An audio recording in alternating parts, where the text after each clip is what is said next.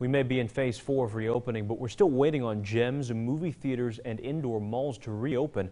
One assembly member is calling on the governor to change that. Shalon Stevens spoke with her on how it could be done safely.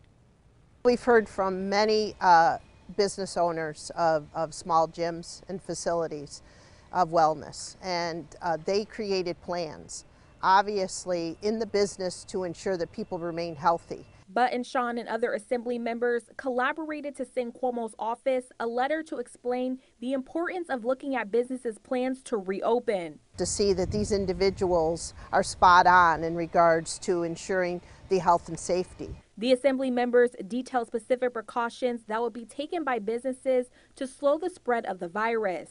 To ensure social distancing, looking at the importance of individuals wearing masks when they're inside, as well as the spacing, the cleaning down of the equipment through different classes. Every step and precaution that they took and felt confident with, unfortunately, is something that they don't even have the opportunity.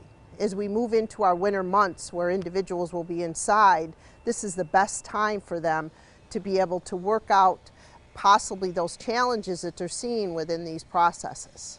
Buttenschon says they are looking at the same model for shopping malls. There's so many individuals that are employed within there that are looking forward to going back to work as long as it is safe in a healthy environment. And that's what our management has brought forward with their plans. Reporting in Utica, Shalon Stevens, Eyewitness News.